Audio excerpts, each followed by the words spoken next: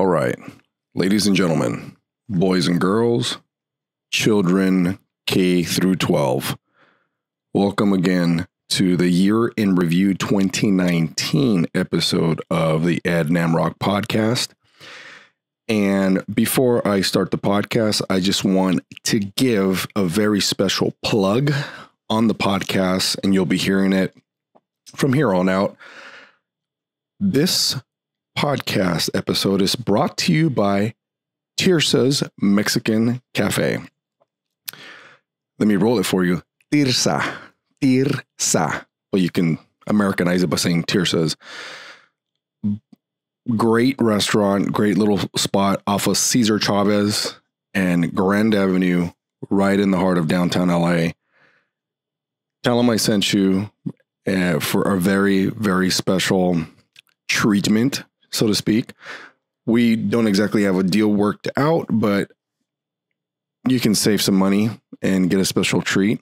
I don't want to exactly shout out anything that they have promotionally yet, but new year, new promos. As soon as I get word, I'll be shouting them out in the podcast, but check out the restaurant, Tirsa's Mexican Cafe, in the heart of downtown, Cesar Chavez, Grand Avenue. Check it out. Shout out to Steve and Tirsa for the lovely hospitality.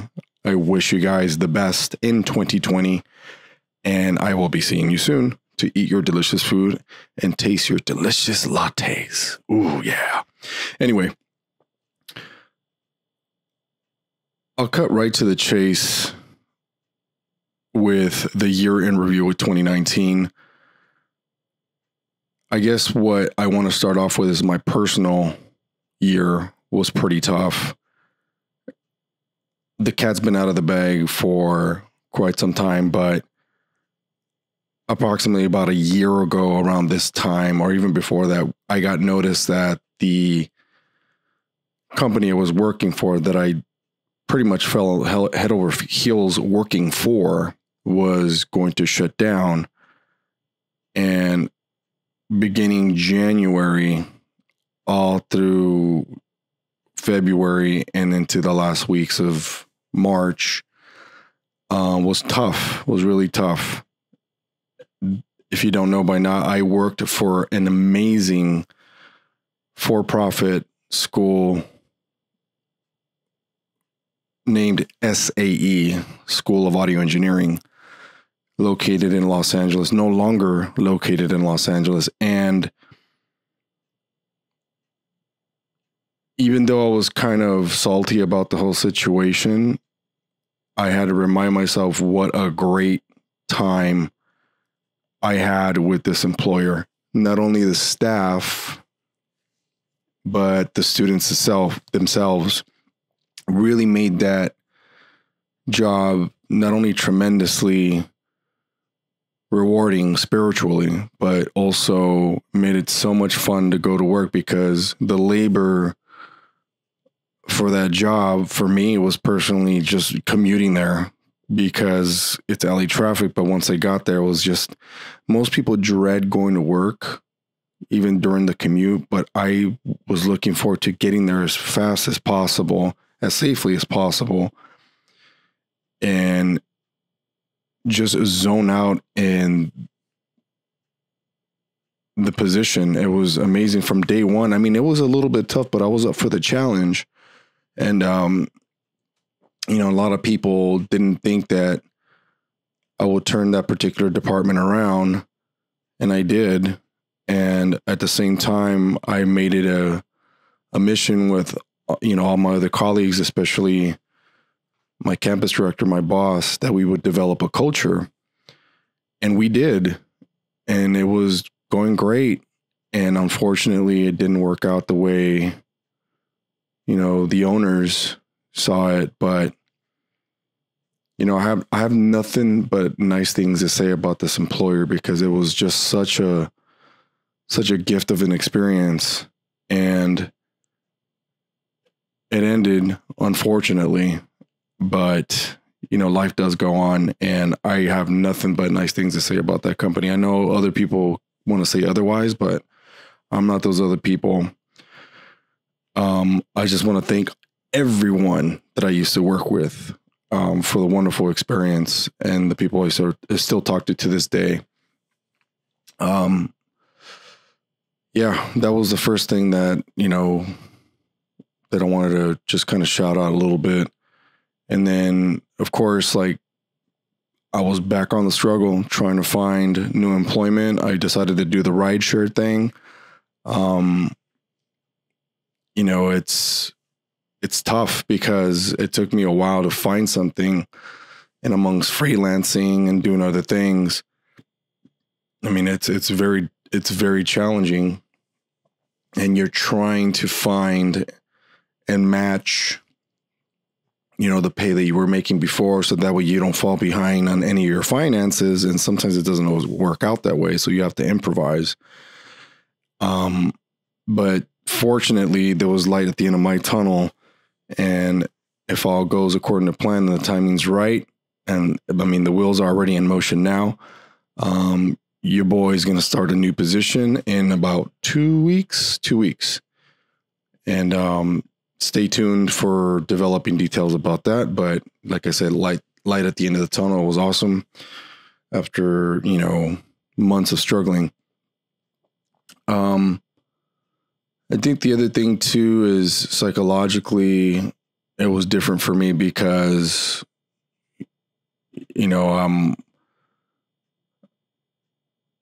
I'm the type of person that doesn't really like to not be in a team environment. I really enjoy working with people.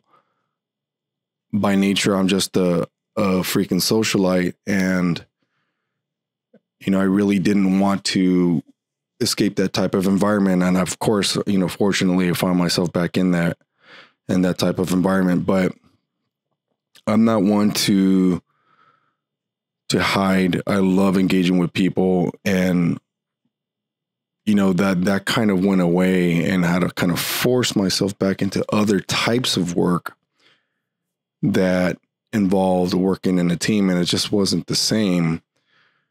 But for the most part, I mean, I found something which is great. Like I said, stay tuned for more details. But it to me, it just sucks not working in a team environment. I know a lot of people don't like it. Depends on the occupation that you're in, but I really get a kick out of it because I like learning new things from new people. And, there's a general, senses about people working in groups that, more productivity is accomplished when, you work in groups. And I totally agree with that.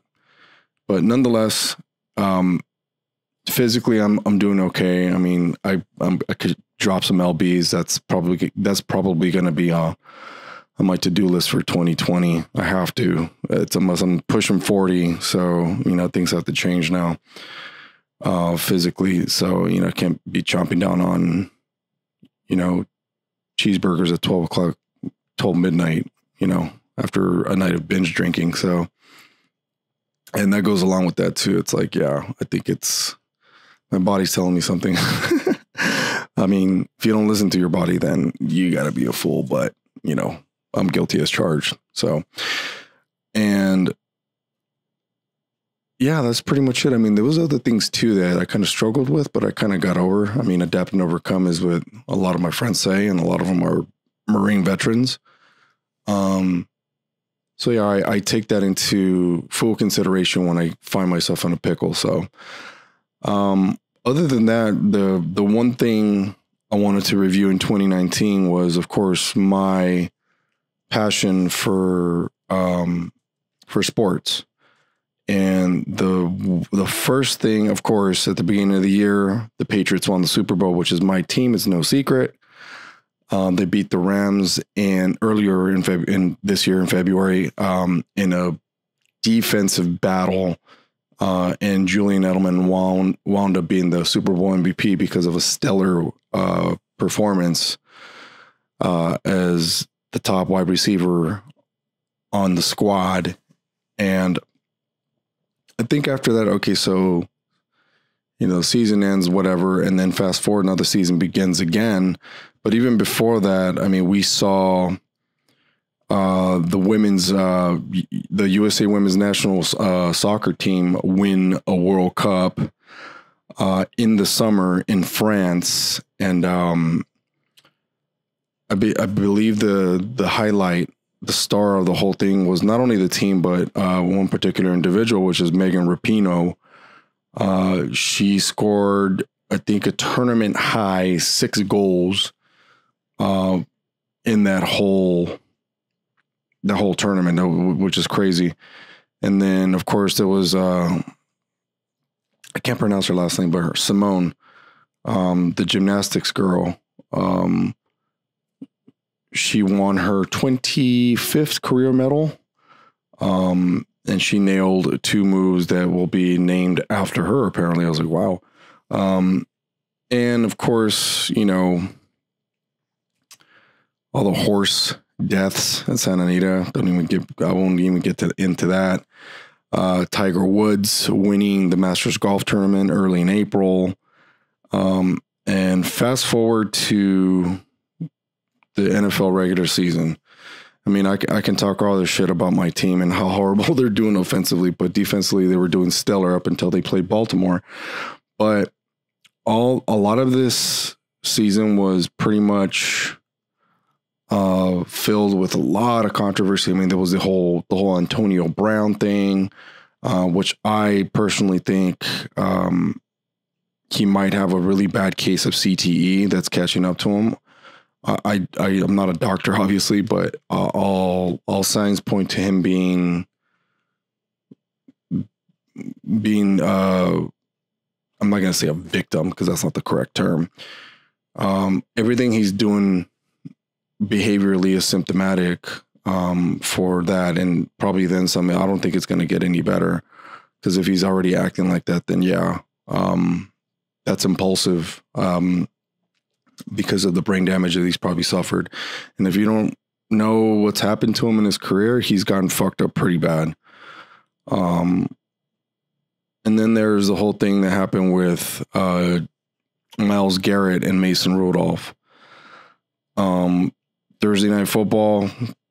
Yeah, I don't know what happened. It was during a sack, if I remember correctly.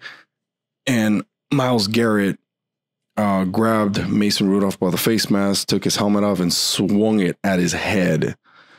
And, luckily the helmet was turned under. I'm sure it still hurts, but if Myles Garrett would have turned the helmet just a little bit, it would have hit Mason Rudolph on the head with the harder part of the helmet, and I don't know what would have happened after that. I mean, he got suspended indefinitely. He tried to say that Mason Rudolph called him a racial slur. Rudolph denied it, and I don't know. And then along the lines too, my beloved Dodgers fucking choked again, and the team that wound up beating my beloved Dodgers wound up winning the fucking World Series. So, congratulations, Washington Nationals. Yay. And of course there's Zion Williamson, and there's of course the Lakers that are doing pretty damn good right now.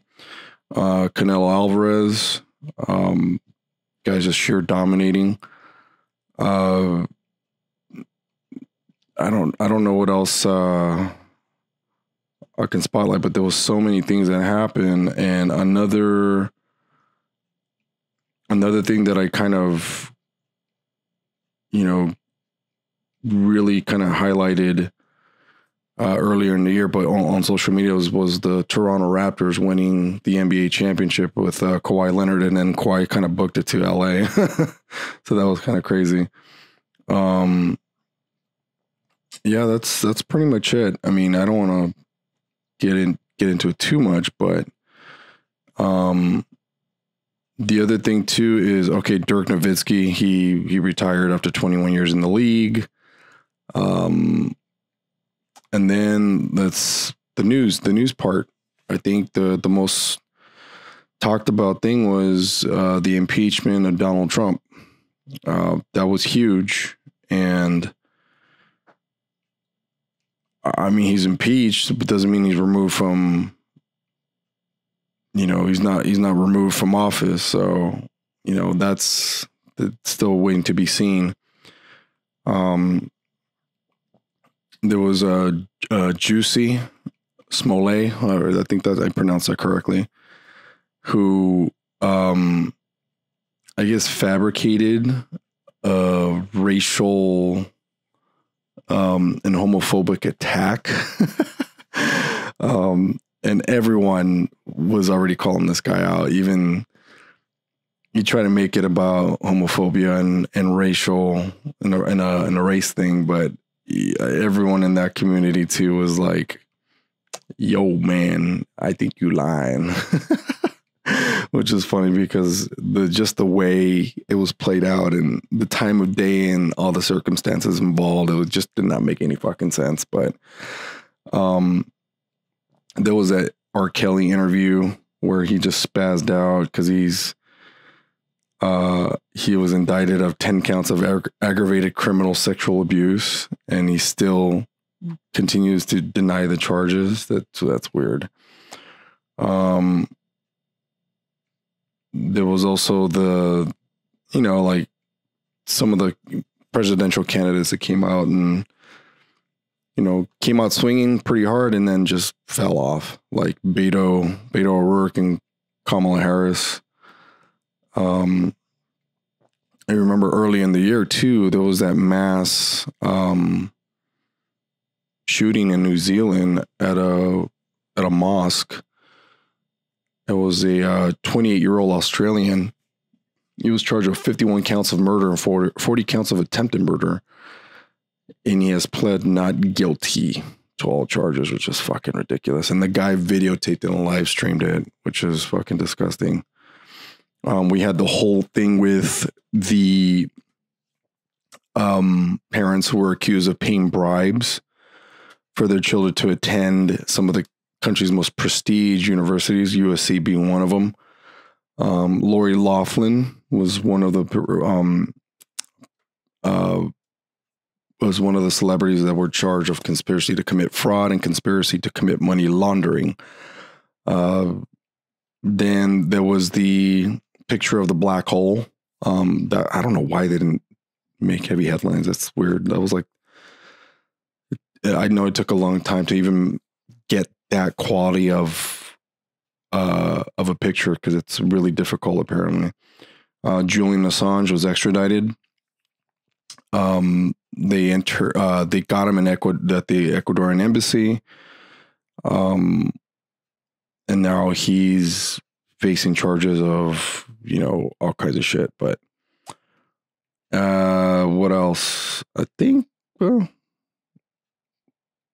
I don't know what else. I mean, there was the whole Attorney General William Barr testifying. There was Robert Mueller. There was Michael Cohen.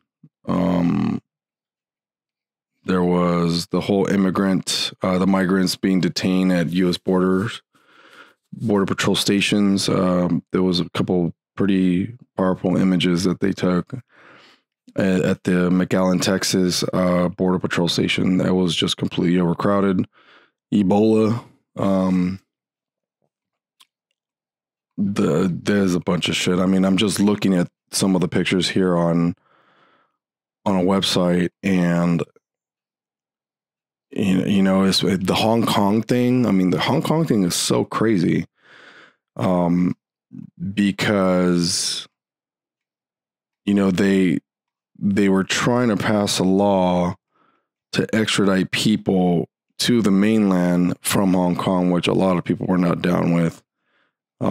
There was Donald Trump meeting with Kim Jong-un at the DMZ, and there was the whole Jeffrey Epstein thing where he hung himself, so to speak. Yeah, I could go down that rabbit hole, but I don't want to because I'll save that for another podcast. Yeah, that's pretty much it. I mean, there's a lot of ground to cover, but I mean, I could only go so far, and the shit in Hong Kong is still going down. Andrew Yang is also a presidential candidate, which is, I believe, the only person of color on the Democratic, basically debate, stage. I mean, the last I saw, he was the only one. There was what's her name, Greta Thunberg. Well, I can't pronounce that.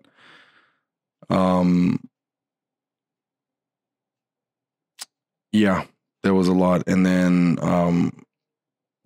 there's more. I mean, there's some stuff that, quite frankly, right here, I don't think is too significant, but the main story that was talked about was the whole impeachment of Donald Trump. So we'll see. We'll wait and see what the fuck's going to happen with that. So,